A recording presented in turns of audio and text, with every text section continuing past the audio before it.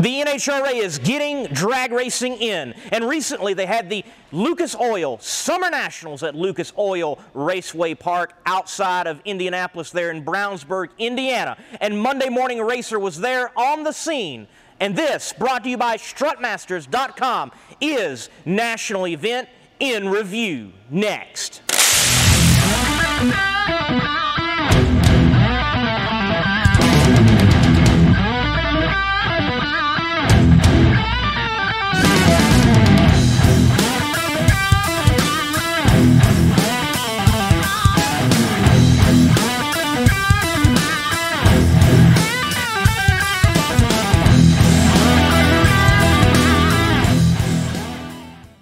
The Summer Nationals lived up to their name. It was definitely a warm weekend, Saturday and Sunday, at the Lucas Oil Summer Nationals. But the competition was hot as well, creating some hot stories from the weekend. Let's dive into those stories right now with the first segment here on Monday Morning Racer, Throttle Whack.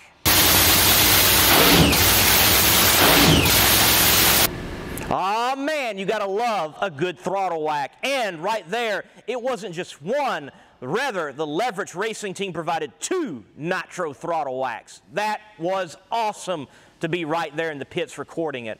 Hey, that team, if you're out there and you could support them, they're looking for a little bit of extra support to make Indy 3. And that would be a great team to partner with as they're gelling and moving forward. They have a brand new, freshly licensed driver in Joe Morrison. They barely missed the field, qualifying 17th. So, if you're out there and you're looking to support a drag racing team, check out Leverage Racing. And since they provided 2 throttle whacks, we're going to have 2 top stories here on Monday Morning Racer with this national event in review. And those 2 stories are this: in Top Fuel, no matter what, when they finally do run the finals between Justin Ashley and TJ Zizzo, we will have a first-time winner in NHRA Top Fuel. Zizzo took out Terry Totten, who, by the way, though a small, independent, underfunded team, they've been running extremely consistent there with the strutmasters.com Top Fueler. They've had a car that has been running 394, 394, 394, basically a nitro machine that it could be a bracket car. They've been out there getting it done, making shows, and being a threat that each team has got to run their best and cannot take a round off. Zizzo continued after round 1 on to E2, and he put on the trailer Todd Payton, who, though being the last qualifier in the 16th position, did knock off the number 1 qualifier, Clay Milliken. And then in the semifinal matchup, Zizzo had to face Terry McMillan, who had been running stellar, running 370s throughout the day and has a car that can definitely lay down a number. But against Zizzo, it was a 383 to his 389, and Zizzo advanced to the finals. I caught up with TJ on Saturday. Here's that interview from him right now. Monday Morning Racer here at the Summer Nationals here at Lucas Oil Raceway Park. Caught up with TJ Zizzo. TJ, first, I gotta ask this before we do anything about drag racing. I love the look of your cars. How do y'all come up with the designs with the Rust-Oleum? First of all, let's go back here a second. You said Summer Nationals, right? Yes. That is not a joke at all, man. This is ridiculous out here. I see the fans that are in the stands. I see the fans that are walking through our pit area. Our fans are absolutely A1. I mean, they're unreal. I have a lady's dad in my pocket right now that I'm going to take for a ride tomorrow. Very cool. Which is super cool. He's really small. I don't know how he fit in my pocket, but his Asher sure did. And that just goes to show you how awesome this sport is. I'm a fan. I love this sport. I love what this sport brings. But I don't know if I would be sitting in those stands all day sweating bullets with no protection. I mean, usually you could bring fans or friends inside your pit area and get them a little water, or, you know, you could do something. But we can't do that right now, and it's a challenge because we want to be a fan-friendly pit area, and we always are. To answer your question, there's a girl named Nikki that works at Rust-Oleum. that whipped this thing together last year, and it looks spectacular. It helps that we own a body shop, so we kind of have an idea of what we're looking for. But she did a great job. At first it went to an agency that was charging probably a lot of money, and they just couldn't hit it. They had some great ideas, and Nikki kind of took some ideas from that, but she hit it out of the ballpark. It's beautiful, and you know, having a white car, white uniforms, they really stand out. Definitely. Well, Nikki, thank you. They look great. So, TJ, you had a pretty good Indy 1. Looks like Indy 2 is going to be pretty good for you. Qualified 8th right now. What do you think your odds are tomorrow? I love our side of the ladder. You know, last weekend we qualified number 5. And we had a tough side of the ladder, regardless, all weekend, all Sunday long. But it is truly, thank you. Seriously, You guys are the best. you guys are the fantastic ones. I swore, I'm The sorry. alcohol crew to you. Thank you. Thank you guys. We appreciate it for sure. One of those Seriously, you guys stellar, are awesome unbelievable. fans right there. Right. And I swore, I apologize. But I see our round matchups tomorrow, and I'm going to be pretty excited. Although, racing at 10 o'clock tomorrow morning will be pretty darn exciting. And then after that, it's anyone's game. It is. We're going to make some adjustments. We made some mistakes today. We'll make some adjustments and be much better tomorrow. TJ, definitely tomorrow I think will be tough once it gets warmer, and it's going to be warmer from everything we're seeing. Looking back to the Indy Nats, Indy 1, I was in the stands filming. Corey Mack cannot get the car in reverse, and you're idling and you're sitting. Take me into the driver's seat. What's going through your mind there in E1, and you're waiting on your competitor or waiting on NHRA to do something? It was a challenge, you know, but I accept challenges all the time. When I knew it was real bad is when I saw our longtime team member, Tony Smith, which has been in front of our car for 27 years, from my vantage point, disappear. He disappeared. Like, I never have him out of my sight. Next thing you know, I see him hurdle our car, and I'm like, oh boy, what's going on over there? And he was basically just describing to the starter that we needed to go. You know, I guess the only thing I was disappointed in was my reaction time. Even with stuff like that going on, I should have still been able to nail the tree. Because I was nailing the tree all last week. So that's about the only thing I saw as a negative. But to wait there is a little bit of a challenge. It is. I'm not going to lie to you. And that's probably why my reaction time wasn't very good.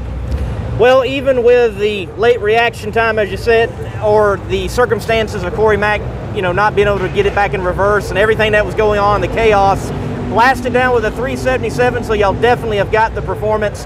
Think you've got a good chance on Sunday. TJ, thank you for your time, for being on the Monday Morning Racer camera. Folks, all this brought to you by strutmasters.com. Thank you. Thank you. The other driver in the finals of the Summer Nationals is Justin Ashley. He makes his first ever NHRA Top Fuel competition final, along with TJ Zizzo doing the same. Justin had a pretty tough Indy 1. He lost first round to Sean Langdon, and it looked like he might have a rough Summer Nationals as well. They qualified 14th in the first round of qualifying. They were looking to perform better in the second qualifying run, but they do the burnout, car backs up, begins to move forward to begin the staging process, and the car simply died. So he stayed at the 14th position on the board, matching up with, guess who, Sean Langdon, which would make it 3 out of 4 races that he has raced Sean Langdon in eliminations. Hey, I caught up with Justin after Q2. Here's that interview along with the footage of what did happen.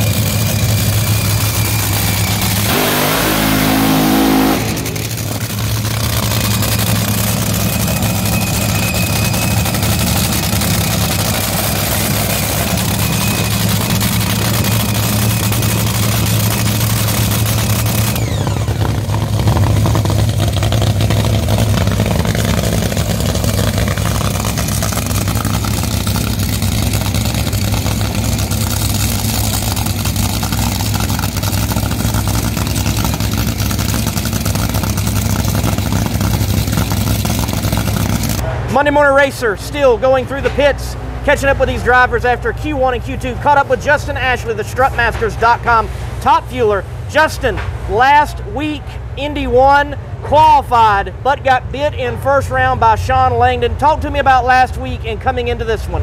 More so than anything else with last week, it was just good to be back. We had a long layoff, so just to get the group of guys back together and be able to hit the racetrack was awesome. And I think overall we had a relatively good weekend. We went out the first lap, went A to B, and that ended up being our best run, qualified 9. And unfortunately we fell short in the first round, but we felt like we got a lot of good data that would help carry forward to the race here this weekend. So it was a good start for us overall, and we're out here this weekend again having a good time. Yes, Summer Nationals here at Lucas Oil Raceway Park, Indy 2 as it's also being known. So in the show, apparently I think you even got a rematch with Sean Langdon in round 1, so you can get him and go 1 for 1. But Q2 was rather interesting. I'm on the line filming, you do your burnout, you back up, and it just dies, man. What happened? Yeah, so Q2 was not exactly what we had expected, but when you're out here long enough, things like that are gonna happen, and that's part of drag racing. It looks like we had a leak in the air bottle, so the safety system automatically shut us off, but you know what, that's okay. Like I had mentioned, it's not something that we expected to happen, but we know we're gonna go through our trials and tribulations, and most importantly, tomorrow, round 1, that's where it counts. So we'll feel fortunate to be in the show, fortunate to have Strutmasters and all our marketing partners on board with us. We got Menards on board this weekend, we're ready to go for tomorrow. That's right, new sponsor, Menards Home Improvement on the car. So, how'd that deal work out, and how many races is it? What's the deal? So Menards is going to be an associate sponsor on the car for the remainder of 2020. We'd obviously love to extend that relationship. Menards has a storied history of success as a retail chain, and we just felt like it was a really good match. We're going to continue to work on some B2B initiatives with them, and we're excited to have them on the team. Folks, that's Justin Ashley. Justin, thank you for your time. Monday Morning Racer here for strutmasters.com. Justin took down in competition Sean Langdon there in round 1. He's now 2 for 1 in 2020 over Sean, but the day didn't get any easier. First of all, they did hurt several bullets over the day, but the Davis Motorsports gang kept a decent car up under Justin, and he was able to meet Doug Coletta, yes, Doug Coletta, the points leader at this time, by an entire event win in round 2. He gets past Doug, then he's got to meet Leah Pruitt in the semifinals, and she has had one bad fast hot rod in a year that she's got the best chance she's ever had to possibly snag an NHRA Mellow Yellow Series drag racing championship. So Justin gets past Sean, Doug, Leah to get into the finals to go up against TJ Zizzo. So Justin and his Davis Motorsports gang and that Strutmasters.com top fueler went the hard way to the finals, but they got it done over the competition. But even though TJ Zizzo is in the finals, even though Justin Ashley is in the finals, the real winner of the day was the weather. That brings me to my second top story here on Throttle Whack, and that is how the NHRA handled the postponement and the pushing back of the Summer National Finals and put them with the U.S. Nationals weekend. So if you're one of those fans out there right now that's complaining, why didn't they run them Monday? Oh, this is stupid. Why did the NHRA make this decision? I want you to know the NHRA did not force this decision on the teams. They, in fact, listened to the teams in what they wanted to do. And I know that because I was right there. I'd been hanging out with the Davis Motorsports gang all day, and I was there with them round by round. I was there with them when the rain came. I was there when the NHRA called while they were having a team huddle, and they asked, what do you want to do? And they didn't just ask the Davis Motorsports group for Justin Ashley and Strutmasters.com what they wanted to do. They asked all the other teams of all the other classes as well. So you have that phone call made. The Davis Motorsports group with Aaron Brooks leading the helm, they're like, hey, let us talk. We'll call you back. And in that time, TJ Zizzo and his team, some representatives, they come over and they begin to talk with Justin Ashley, Mike Ashley, and Aaron Brooks, the rest of the team. What do we need to do to finish out this race and crown a winner of the Summer Nationals. So, for TJ Zizzo, it wasn't a possibility to stay over to Monday, nor was it really for Davis Motorsports. And here's why. These teams, being part-time teams, they work other jobs. And they needed to be somewhere at their jobs, whatever those jobs are, Monday and Tuesday, and be back on the clock. Also, TJ Zizzo had no plans to be back for Indy 3, but be back at the U.S. Nationals. So when everybody had talked and everybody had voted, the NHRA listened, and the NHRA said, we're going to go with what you've proposed. Here's the decision. We're going to run your finals and the finals of the other classes at the weekend of the U.S. Nationals. And folks, it may be a ways off, and you might want to find the conclusion of this race sooner, which I would, and the teams would, in fact. Nonetheless, with what happened with the weather rolling in and not being able to get the rest of the race in, this fit for everyone else the best case scenario. And I think it works out in the favor of the teams because the U.S. Nationals, the biggest weekend of drag racing in the world, they're going to be able to run their finals for the Summer Nationals at that particular weekend for that event. I think that is going to bring some big exposure for those teams because it will be on that particular stage. I think it's a win-win, and I applaud the NHRA. I saw it firsthand. They handled this the right way. And I don't always give the NHRA compliments. I think they have got to do some work for longevity and future sake, but they got this right. They listened to the teams that were in the finals to get the best arrangement for all involved.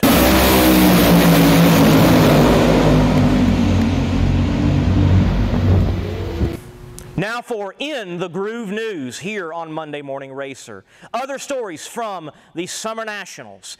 Kyle Wurtzel. He was the top fuel driver that last weekend at the Indy 1 Nationals had that major explosion. Looked like something from the 80s. Well, I got there Saturday morning. That team was taking down the awning off the trailer. They were packing up. They were going to be done for the event, though they had entered in to the Summer Nationals. I found Kyle. I got a statement from him on what was happening with the car and also why he felt like he needed to make an apology for what happened, posting a very humble remark on social media to his social media platforms. Here's that statement. Monday Morning Racer caught up with Kyle. They are loading up, not going to participate here in Indy 2.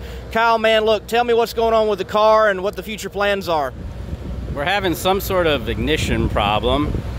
We've changed every ignition piece on the car over the last 2 weekends several times, and we just can't find the bug. So we're taking it back home and strip it and rewire the whole thing. The best we can conclude is there's some sort of wire grounding out that shouldn't be, or pinched or something. So we're just going to restrip, regroup, and we'll be back for the next Indy race. Well, that's good to hear. Glad to hear that y'all got plans to be back here for the next Indy race. I noticed you put out a Facebook post earlier this week, and I shared it on Monday Morning Racer, and you really made a humble statement about what happened last week. Why'd you feel like you had to put that statement out there and explain to everybody in the drag racing world what happened? Well, I felt bad for everybody. My crew guys that put their heart and soul and blood, sweat, and tears into this thing, and for the fans and the drivers. I mean, that was a knucklehead move of me, and I just felt I deserved to apologize to everybody. Well, man, look, thank you for stepping up, being that humble, being that open and honest with everyone out here in the pits and the fans. We appreciate that, and definitely with your race team, we're looking forward to seeing you Indy 3. Well, I appreciate it. We'll see everybody soon.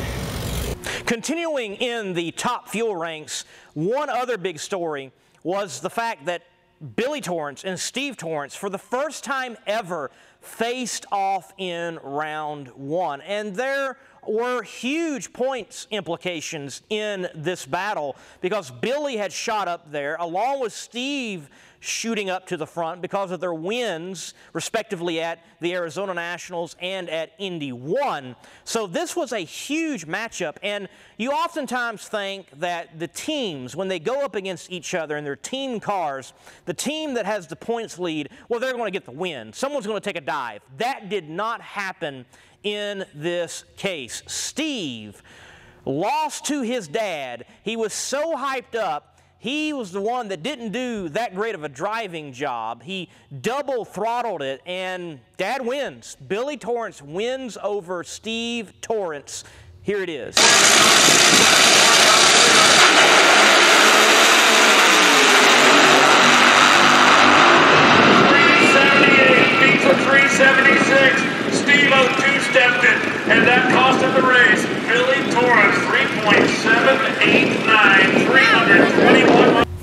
Moving on into the door slammer ranks, Bo Butner makes his Pro Mod debut in the Ricky Smith Pro Mod ride for strutmasters.com. So he steps out of the strutmasters.com Pro Stock into the strutmasters.com Pro Mod, and I was able to catch up with Bo there at Indy. Listen to him right now. Monday Morning Racer, Summer Nationals, caught up with Bo Butner. Bo, man, you had a cool deal this weekend. Hopped in the big bad nitrous Pro Mod for Ricky Smith. Tell me about it. Well, first of all, thanks to Strutmasters. It gives both of us the opportunity to do this. So it was definitely a challenge for me. Got more comfortable when it came time to qualify and come time for some eliminations. It's very tough racing, a lot closer than what I thought it was. I know Pro Stock's very close. These races today are very close, and you can't pick a winner, but it's definitely an animal.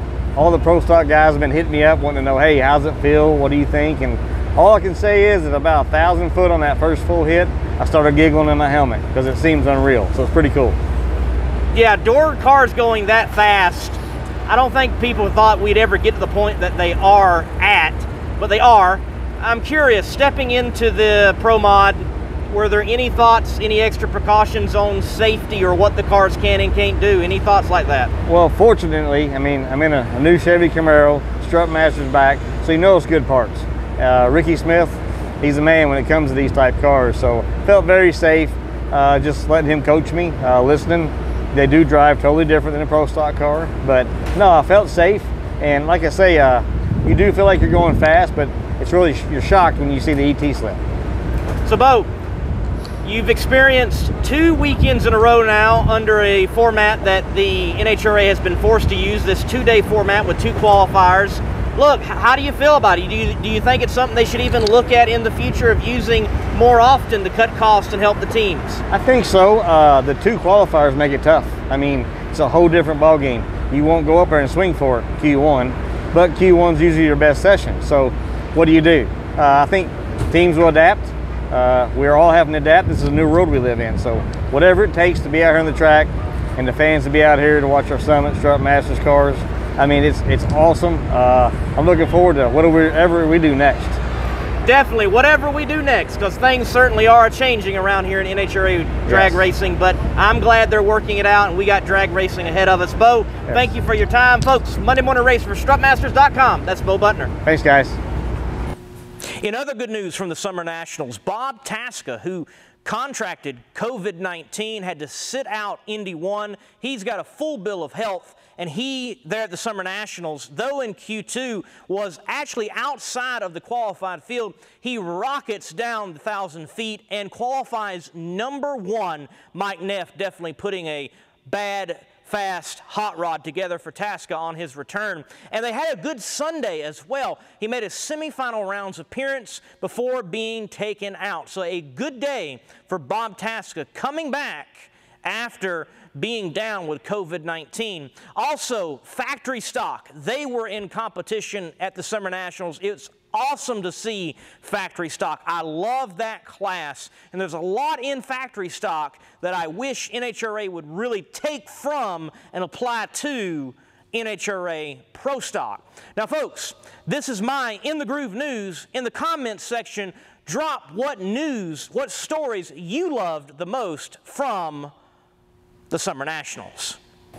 Class is now in session. Let's take a look at the classes that were in competition one by one at the Summer Nationals there at Lucas Oil Raceway Park. Up first, Top Fuel. In Top Fuel, the points are this, that Doug Coletta is still leading the Top Fuel points just by under an entire event win. He lost some ground, but he had such a stellar points lead going in. He is still way out there in front. Notice this, Leah Pruitt is having her best year ever in Top Fuel, making a legitimate run with a bad fast hot rod for a NHRA Mellow Yellow Series championship in Top Fuel. Top Fuel is definitely looking racy this year in 2020. Funny car right now should just be known as the Don Schumacher Show. The DSR camp has 3 out of 4 cars running exceptionally well. In fact, they're 1, 2, 3 in points. Ron Capps right now just does not seem to be able to catch a break. He has met in the first round of competition teammates each time and has lost to them each time at Indy 1 and now Indy 2, the Summer Nationals. So the point situation is this. Fast Jack Beckman does lead it. Tommy Johnson Jr. is second. Matt Hagan is third. But with the matchup in the Summer National Finals being Jack Beckman and Matt Hagan, here's the potential in mind that we have an entire event to run before actually finalizing the finals of the Summer Nationals. Matt Hagan could actually jump over Jack Beckman by a win, or Jack simply extends his lead that he has currently with a win. The fact of the matter is, right now, Don Schumacher Racing definitely has a stranglehold on the funny car class. The 4th man in points is Tim Wilkerson, who has a bad fast hot rod, but Don Schumacher Racing definitely is running away with the show at the moment. Pro Modified was to have its first race of 2020 at the Gator Nationals, but that was obviously postponed due to COVID-19, so their first race of 2020 was there at Lucas Oil Raceway for the Summer Nationals, and it proved to be an exciting weekend for Pro Mod with just 2 qualifying attempts and into eliminations. Taking this away from Pro Mod, I think parity right now is better than what people were expecting. In the semifinals, you had each power adder represented in the lanes. Turbo, nitrous, supercharger, and centrifugal supercharger were represented in the semifinals. I think that is pretty cool. So right now, at least right now, it looks like parity in NHRA Pro Mod is there. By the way, another great story for Pro Mod is, as with Top Fuel, we are guaranteed first-time winners in Pro Mod. Hey, enjoy some footage from the rounds and the action at Lucas Oil Raceway.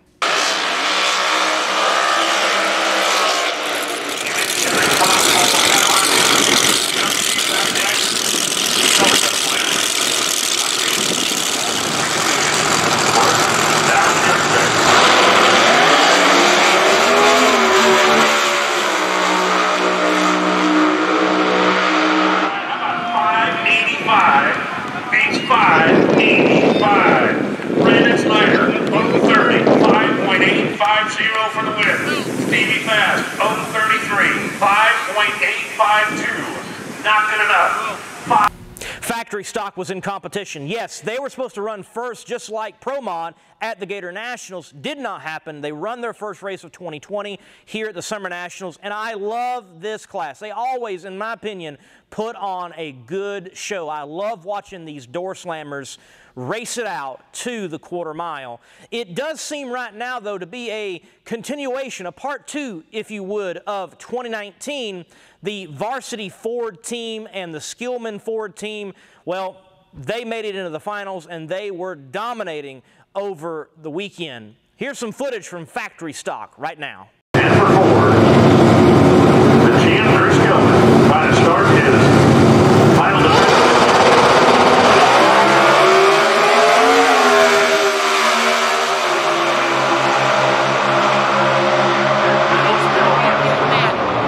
Just walked up on his kid. 790 lead is going to